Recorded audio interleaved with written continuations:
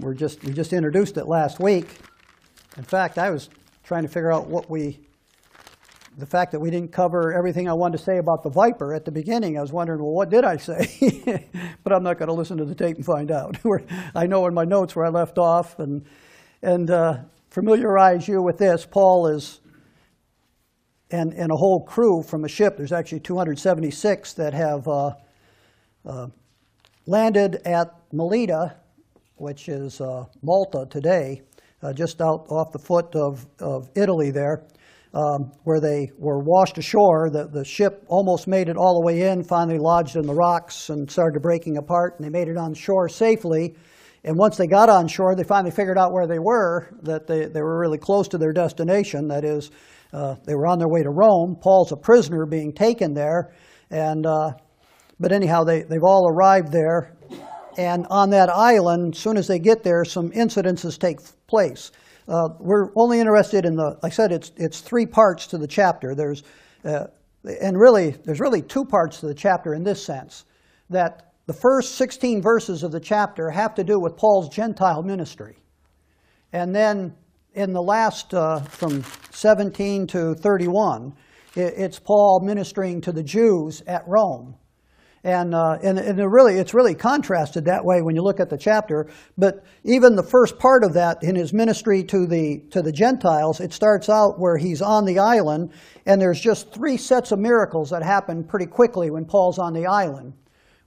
So I call that section is 3 final signs of Paul's apostleship, because the purpose of miracles is to verify a person as being sent by God with a message, and that's what an apostle is. And so these 3 miracles are the 3 final signs in the book of Acts of Paul's apostleship to the Gentiles. And so that takes us from verses 1 through 10. Then in verses 11 through 16, it's Paul now resumes his travel to Rome. And what's really interesting as he's making his travel to Rome, all the people that he meets on the road, on the way there. In one place, there's people actually ask him to stay 7 days and have a Bible study, and he does.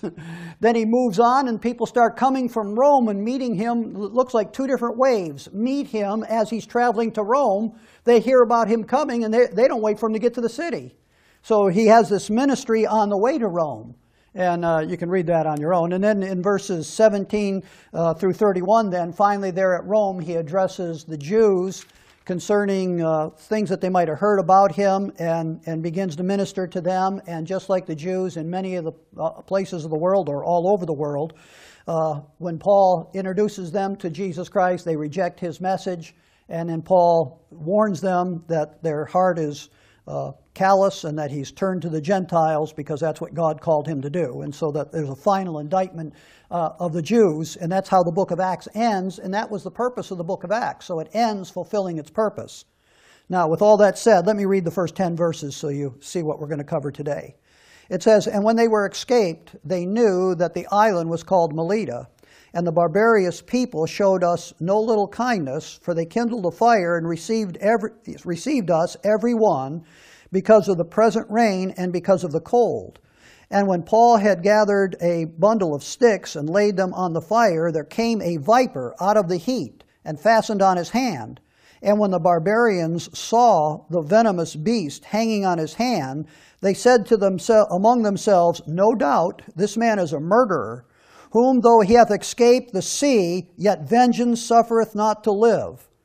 And he shook off the beast into the fire and felt no harm. Howbeit they looked when he should have swollen and fallen down dead suddenly. But after they had looked a great while and saw no harm come to him, they changed their minds and said, 'He is a god.' In the same quarters were possessions of the chief man of the island, whose name was Publius, who received us and lodged us 3 days courteously. And it came to pass that the father of Publius lies sick of a fever and of a bloody flux, to whom Paul entered in and prayed and laid his hands on him and healed him. So when this was done, others also that were diseased in the island came and were healed, who also honored us with many honors. And when we had departed, they laid on us such things as were necessary. So it's right there. Not only did Paul do these miracles, that they finally honored. Luke writes it and says us, and certainly the us centers around Paul and the things that he's done there, because that's what the record shows. So anyhow, there's those three miracles. There's the viper that latched on that didn't kill Paul, and then there is the father of Publius, who Paul laid his hands on and healed him, and then many come from the island and were healed of Paul. So those three miracles there that stand out, and we talked about the number 3 and how that represents God, and there's several places in the Bible. Paul prayed 3 times the infirmity be taken from him, and Peter, when he saw the vision of the food that came down from heaven, he saw the vision 3 times. Anyhow, there's certainly a testimony of God here by the Apostle Paul, or of the Apostle Paul, that he is the apostle of the Gentiles. And it's not just about that he is sent from God, but when you see the purpose of miracles in the Bible, it's always to verify, to confirm the word. We ended last class, and I don't think anybody could question the fact. I didn't read the verse, but if you look over at verse 11, it says, "And after 3 months we departed in a ship." So they ended up on this island, and it's 3 months later that they left. As soon as he gets to the island, you see the miracle that took place while they're still in the rain, still warming up from the fire. This serpent comes out. I don't know. It seems like the 3 days that he spent with Publius had to be right after that, and then certainly it's during that 3-month time that these people from the island are coming to Paul. But the point is, it's interesting that there's no message of Paul to the Gentiles here. You see the miracles that take place around the Apostle Paul, but not a message of Paul. And sometimes nothing said says a lot. And what I mean by that is, I don't think any of you would question, I would hope you wouldn't, that Paul ministered to these Gentiles on this island, that when it ended in verse 6 where it said, they first thought he must have been an evil man because he escaped the waters, but he's not going to escape the serpent, that like God's getting vengeance on this man, he must be a murderer. When he doesn't die, they changed their mind and decided he was a god. Well, I'm sure Paul didn't leave the island with everyone thinking he was a god. We demonstrated that in chapter 14 when they thought he was a god, how he told them to turn from these vanities. He would tell them who the true God was. But the very fact that that's not recorded in the book of Acts is telling you something about Luke's purpose in the book of Acts. Because when he gets to Rome and addresses the Jews, now it's going to be recorded. So you realize the book of Acts is a record of the Jews' rejection of Jesus Christ, and yet there's an evidence in the record of Acts that the Apostle Paul has been sent by God to the Gentiles. Now, if you want to know what the message of God is, what the apostles' message is, well, the next book of your Bible is the book of Romans, written by the Apostle Paul. Now you can learn Paul's doctrine from reading his books. But you're not going to learn Paul's doctrine from reading the book of Acts, because Luke's purpose is to show an indictment against Israel of their rejection throughout the whole world. Began at Jerusalem and ended in Rome. And that's the purpose of the book of Acts. So nothing being said says a lot about the book itself. But the miracles also, the very fact that when you consider the miracles, the purpose of miracles is to verify not only the person as an apostle, but the message of that apostle. And I'll show you some of that proof already. I showed you from Romans 15 last time when I made that statement. We went ahead and looked at that verse, but we won't look at it right now. Last time we looked at the fact of the viper and talked a little bit about a viper.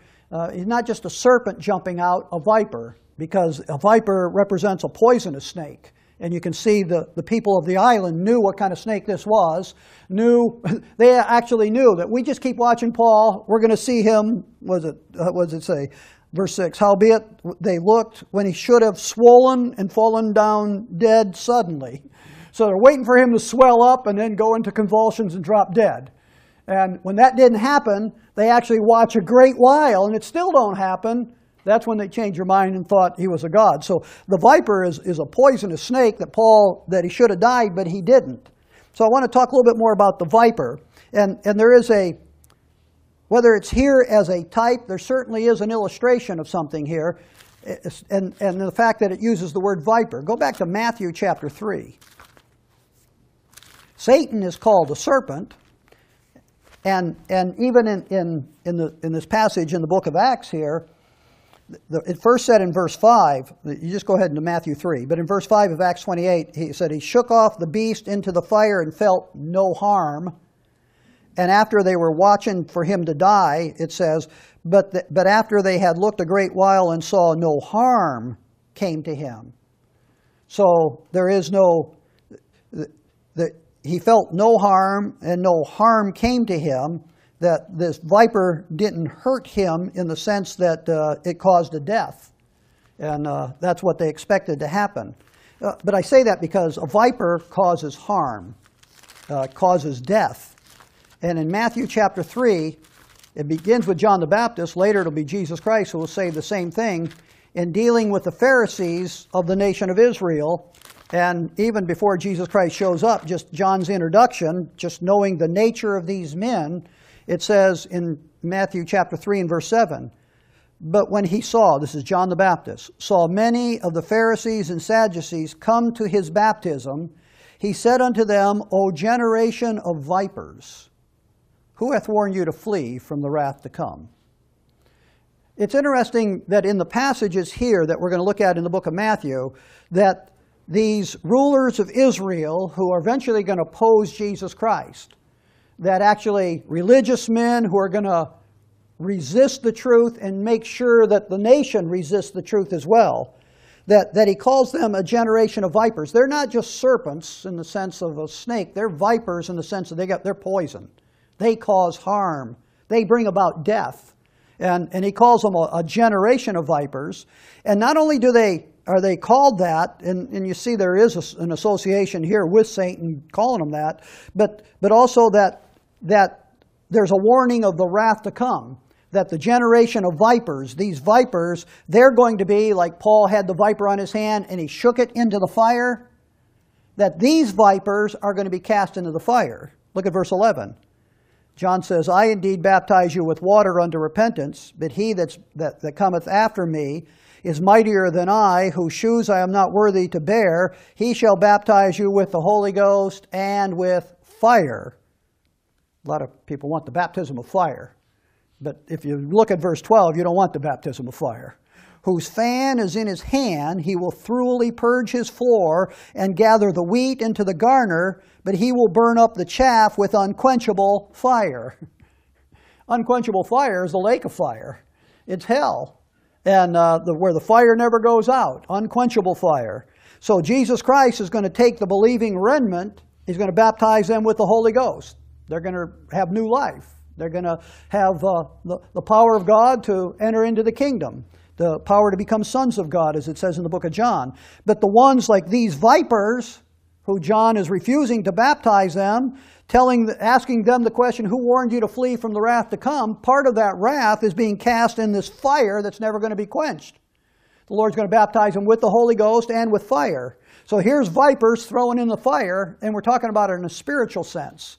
And remember, that's the theme of the book of Acts. Is the book of Acts is not only did these men lead the nation of Israel against Jesus Christ in his crucifixion, but they also led them to reject the Holy Spirit, which takes place in the book of Acts. In fact, come to Matthew chapter 12.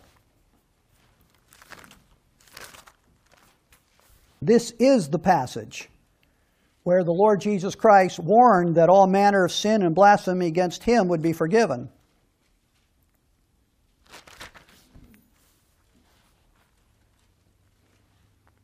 This is in this passage, like in verse 9, Matthew 12, verse 9, it says, and when he was departed thence, he went into their synagogue, and behold, there's a man that's lame, what do you call it? Not lame, withered hand. And he heals them, and people start realizing who Jesus Christ is, and so the Pharisees come along, and says in verse 24, it says, but when the Pharisees heard it, they said, this fellow doth cast out devils, but by Beelzebub, the prince of the devils. So the Pharisees start accusing Jesus Christ of being a devil. Jesus Christ then says in verse 31, "Wherefore I say unto you, all manner of sin and blasphemy shall be forgiven unto men, but blasphemy against the Holy Ghost shall not be forgiven unto men. And whosoever shall speak a word against the Son of Man," that's who Jesus Christ is, "it shall be forgiven him." Now they just said some pretty cruel things, didn't they? But they can be forgiven for this. But he says, "Whosoever shall speak against the Holy Ghost, it shall not be forgiven him, neither in this world nor in the world to come." So blasphemy against the Holy Ghost, the Jesus Christ, when John the Baptist came, he said, "I baptize you with water." Jesus Christ is going to baptize you with the Holy Ghost and with fire. There is 2,000 years of grace between the baptism with the Holy Ghost that began on Acts chapter 2 to the believing remnant, and when Jesus Christ comes back after the age of grace in wrath and then casts them in the lake of fire. And so there's one of those places where there's a gap between those two statements. But here, the Lord Jesus Christ is talking about His ministry, and after His ministry has come the Holy Spirit's ministry, and the rejection of the Holy Spirit's ministry, there's no more forgiveness. Those who have rejected the Holy Spirit are going to be, there's no forgiveness in this world or the world to come, the kingdom that they're talking about. So there's a warning here that even what they said against Jesus Christ is going to be forgiven. He dies on the cross. "Father, forgive them. They know not what they do." He pours out the Holy Spirit. The 12 apostles continue to minister to the nation of Israel. And that Acts chapter 7, when Stephen sees Jesus Christ standing, he's ready to stand to pour out his judgment. And he warns the people, and rather than take the warning, they killed Stephen. That was the testimony of the book of Acts. But rather than that wrath coming, the testimony in the book of Acts is all of a sudden Saul of Tarsus is saved and sent to the Gentiles, and that wrath never does come. The whole book of Acts, it never comes. Israel continuing to reject, but salvation is going to the Gentiles because this program has been interrupted. But the point here is there's no forgiveness under the ministry of the Holy Ghost in rejection. Verse 33 says, "Either make the tree good," speaking about himself, "and the fruit good, or else make the tree corrupt and the fruit corrupt. For the tree is known by his fruits. O generation of vipers, how can ye, being evil, speak good things? For out of the abundance of the heart the mouth speaketh." So he, again, after he warns them about the judgment that's coming, he calls them a generation of vipers. Hold your place here. There's one more in Matthew I want to show you, but I keep thinking this, it keeps jumping in my mind while I'm saying it, so I want to show you. Look at Acts chapter 2 again. This eluded me. I mean, just one of those things that stand out, and once you see it, you wonder, how did I miss all that? See, the Lord keeps talking about a generation of vipers, and certainly the Sadducees and Pharisees are that generation of vipers. When Peter speaks on the day of Pentecost, the Lord has already died and rose and ascended back into heaven, and he convicts Israel that they rejected their Messiah, and they ask what we should do. He gives them that same offer that John offered, Acts 2:38. It says, "Peter said unto them, Repent and be baptized every one of you in the name of Jesus Christ for the remission of sins, and ye shall receive the Holy Ghost, for the promises unto you and to your children and to all afar off, even as many as the Lord shall call." Now watch this verse. "And with many other words did he testify and exhort, saying, Save yourself from this untoward generation." This perverse, crooked generation. See, he's talking about the Pharisees and that they actually represent a generation of rejectors of God and religious men who are influencing the whole nation. And so they're calling the nation to reject the religious influence, their leadership, religious leadership, and save yourself from them. Why do you need to save yourself from them? Well, those guys are vipers. They're going to be thrown in the fire. So you see that everywhere it's talked about. He calls them vipers, and he talks about this judgment that's going to come. Back to chapter 12 of Matthew. Look at after he calls them that generation of vipers, in verse 34, he says in verse 36, "But I say unto you, that every idle word that a man shall speak, they shall give an account in the day of judgment." Verse 37, "For by thy words thou shalt be justified, and by thy words thou shalt be condemned." There's a judgment waiting. These guys are rejecting. They spoke a word against the Son. When they speak against the Holy Ghost, there's a judgment, condemnation going to fall on them. Now there's another passage, Matthew chapter 23.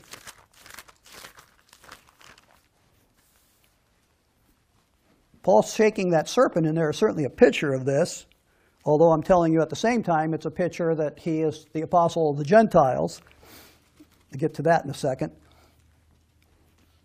Matthew chapter 23.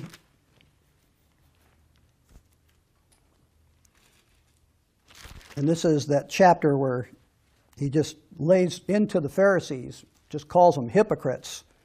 In fact, if you look at verse 15, he's talking right to their face. Woe unto you, scribes, Pharisees, hypocrites, for ye compass seas and land to make one proselyte.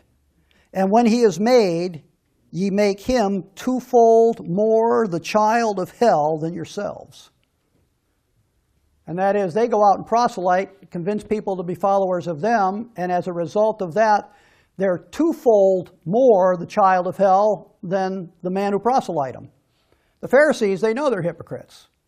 I mean, they won't admit it, but they know they're hypocrites. The man who they deceived, that man thinks he's a religious man. He's the truth. That this Pharisee is telling him the truth.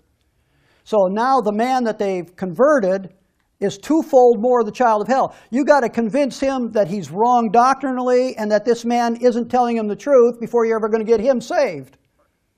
So that the people they convince are worse than they are. But anyhow, so the Lord is scolding them all through this passage. So come over to verse 23.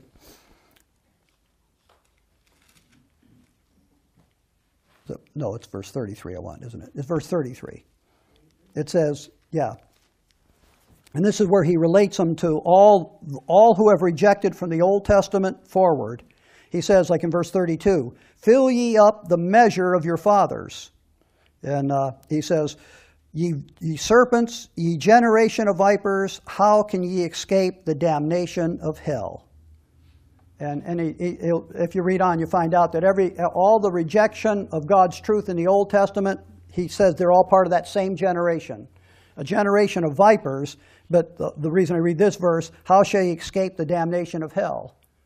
They're just like that serpent being shaken into fire. That's where they're headed. And these who have rejected not only Jesus Christ, but the ministry of the Holy Spirit, that's where they're going if they don't change their mind in the age of grace and get saved during this opportunity that we have in grace.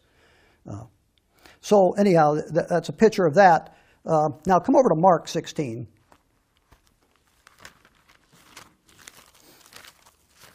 Because when I read about the Apostle Paul bitten by the serpent, in my mind I think of this passage we're about to read, but always wondered why I never read it before this, or saw this happen. For instance, in Mark 16, the 12 apostles are being commissioned. Now, from our study of the book of Acts, what you realize is when God saved the Apostle Paul, they stopped fulfilling their commission, the 12 apostles, continued to minister to the believing remnant of Israel, but Paul goes out to all the lost Jew and Gentile alike.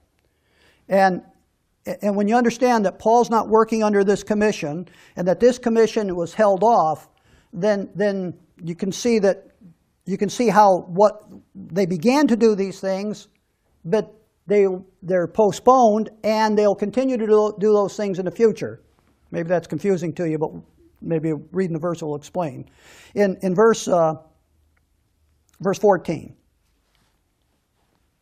and some people were asking me even yesterday about why we think the King James is the right Bible, and I was explaining to them how the other Bibles, if they have these verses, some Bibles end at verse 8 in Mark 16. They won't have from 9 all the way to 20 in their Bible.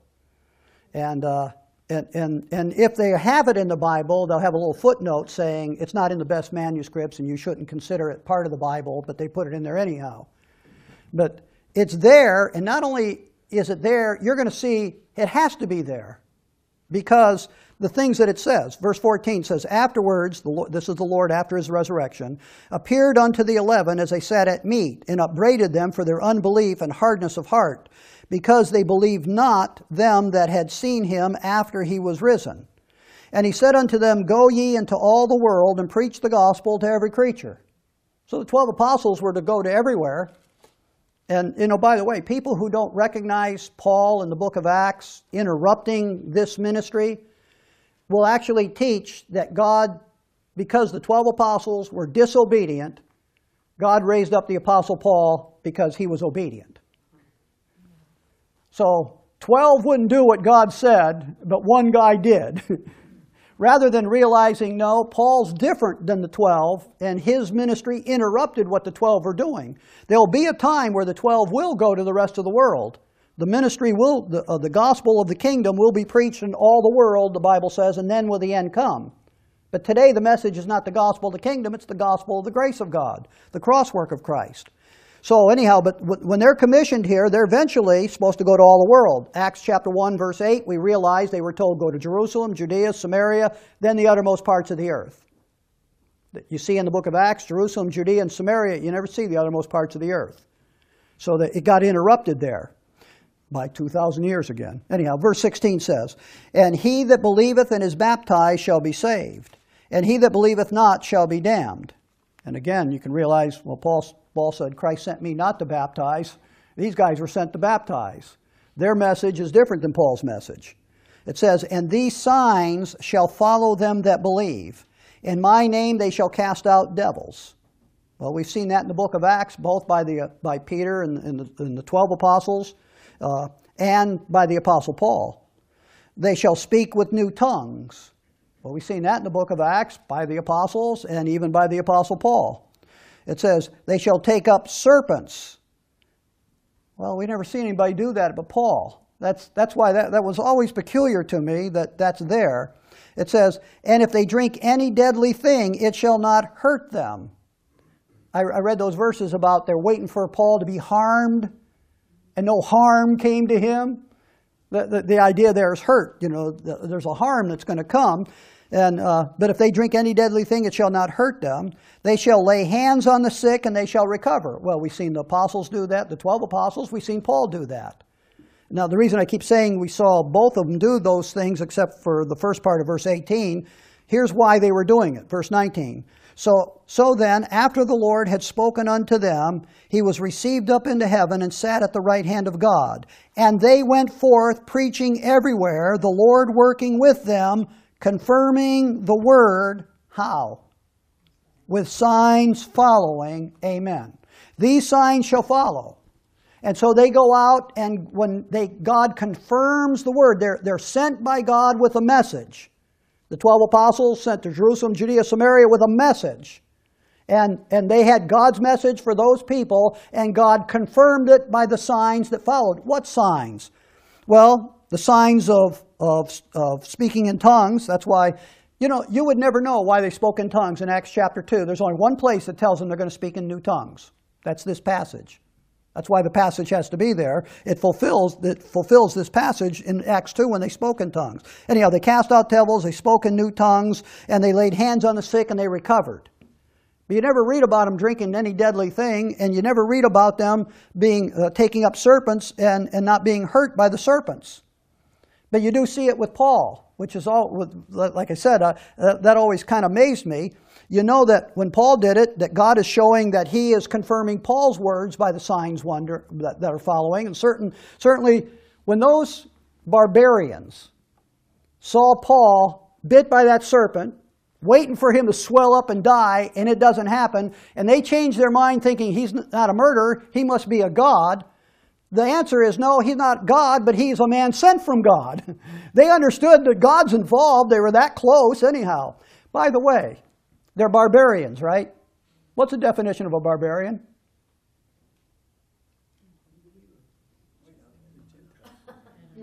That's last week's lesson. I know I taught something last week. Go ahead, Sherry. Yeah, non-Greek speaking culture there. So if they're non-Greek speaking, Paul's a Hebrew, but he speaks the culture of the world, he speaks Greek. What is Paul speaking on that island? Must be speaking in tongues, huh? It's implied. I'm sure he communicated, unless you don't think he preached, he just did these things. But if he preached and communicated with these people, and they're barbarians, he must be speaking in tongues too. Just something to think about. But the point is now let's bypass Paul for a moment. Let me show you a couple of verses. Back up to Luke chapter 10. Back up? No, go forward. Luke chapter 10, next book. Because not only did the Lord send out 12 apostles, and they ministered in his earthly ministry as well as after he ascended into heaven, he also sent out during his earthly ministry 70 other people to go out and preach. It says in Luke chapter 10 in verse 1, it says, "After these things the Lord appointed other 70 also, and sent them 2 by 2 before the face into every city and place whither he himself would come." So he sent 70 out in pairs to go out into all the cities of Israel to the witness of him, so that when he came through and witnessed, there's a pre-witness, and then he comes through and witnesses. And when they went out, he gave them authority as he did with the 12 apostles. It says in verse 17, "And the 70 returned again with joy, saying, Lord, even the devils are subject unto us through thy name. And he said unto them, I behold Satan as lightning fall from heaven, and behold, I give you power to tread on serpents, and then it says, and scorpions, over all the power of the enemy, and nothing shall by any means hurt you." They can't be hurt. Well, that's what it said about the 12 apostles when he's going to send out. Nothing could hurt them. And these 70, they went out, and they're just amazed. And verse 20 is an important part of that verse. "Notwithstanding, in this rejoice not that the spirits are subject unto you, but rather because your name is written in heaven." That you belong to me. Rejoice in that. Because, you could see why they would rejoice in the power that they had as they went out there. But serpents can't hurt them. And he tells them that. Now, I don't know that anyone were ever bit by a serpent. But when he says those things, the actual fulfillment for them is going to be in Revelation. Come to Revelation chapter 9.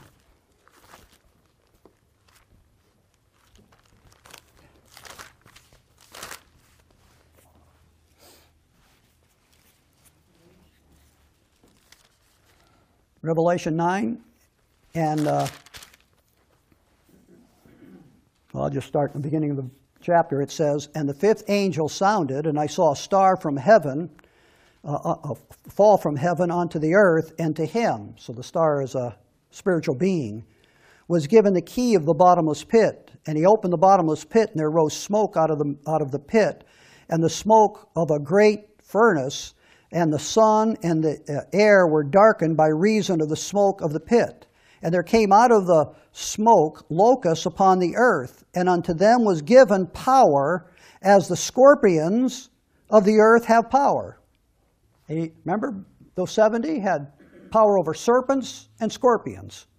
It says in verse 4, and it was commanded them that they should not hurt the grass or of the earth, neither any green thing, neither any tree, but only those men which have not the seal of God in their forehead. And to them it was given that they should not kill them, but that they should be tormented 5 months, and their torment was as the torment of a scorpion when it striketh a man. So they can go out and hurt, but they can't hurt the ones that have the mark of God on them. If you just jump back to chapter 7, as the seal judgments were being issued, there's all of a sudden, verse 2 says of Revelation 7, "I saw another angel ascending from the east, having the seal of the living God, and he cried with a loud voice unto the 4 angels to whom it was given to hurt the earth and the sea, saying, Hurt not the earth, neither the sea, nor the trees, till we have sealed the servants of our God in their forehead." And this is where the 144,000, 12 from each tribe of Israel, is sealed to go out and minister the gospel of the kingdom, because they're going to preach the gospel of the kingdom, and then shall the end come. They're going to go to all the world. In fact, when you read the rest of this chapter, there's people from every nation that are rejoicing in heaven because they got saved, the preaching of these 144,000.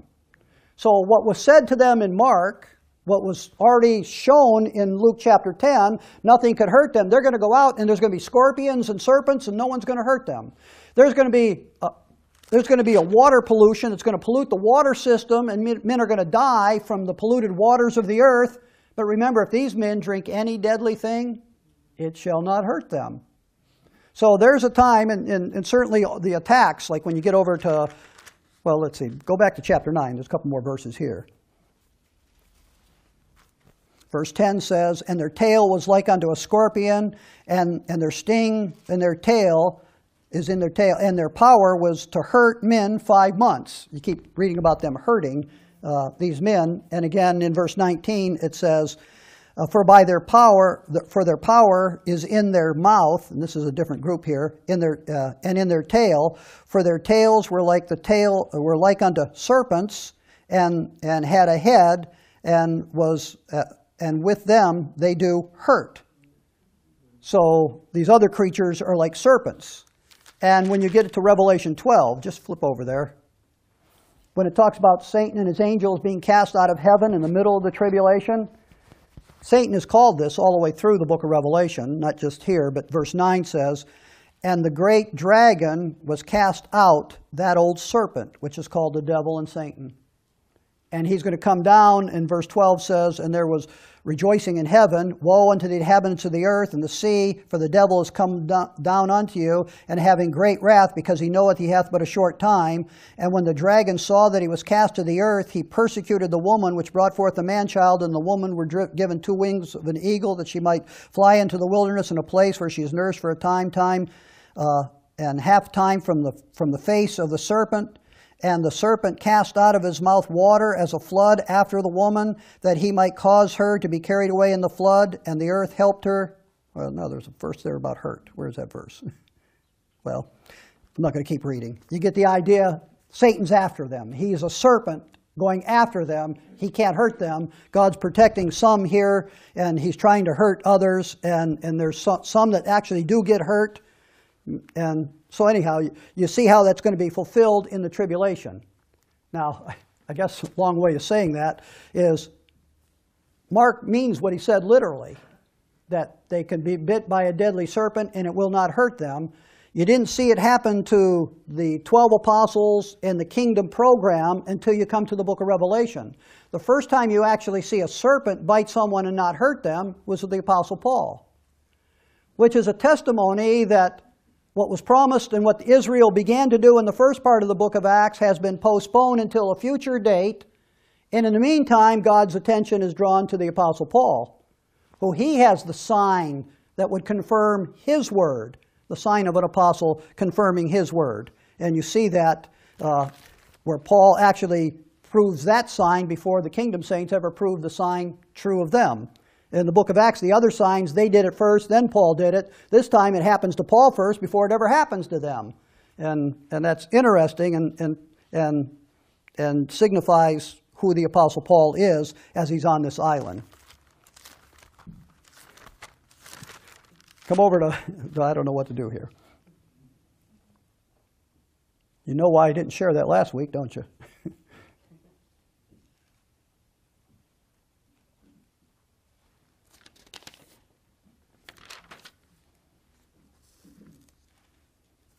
Well, let me just stop there, and because I'm not going to say something in 5 minutes. I want to say a little bit more than just the fact that he healed Publius' father, and that's the next thing that takes place.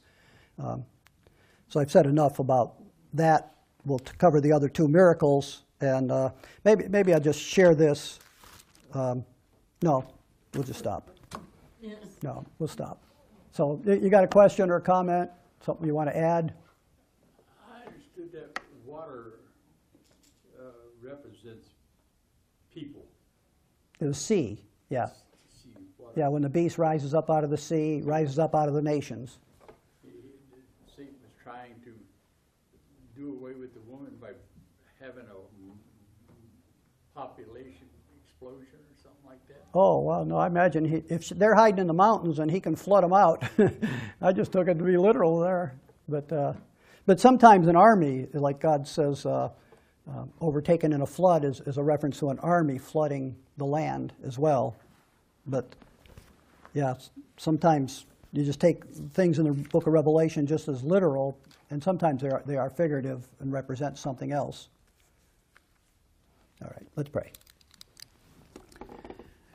Our God and Father, we thank you that for the study today and the very fact that we got a lesson about right division, certainly looking at what began with the nation of Israel and what was supposed to come and never did come because your grace came instead, and the fact that the Apostle Paul, that he is verified by you, his word is confirmed through the signs of an apostle that were given to him. And so we thank you, Father, that you've opened up this age of grace, and that we as Gentiles didn't have to patiently wait for Israel to receive her blessings before a message of salvation was preached to us, but that in your grace you saved us apart from Israel, but fully and completely through your Son, the Lord Jesus Christ. So we thank you for salvation in his name. Amen.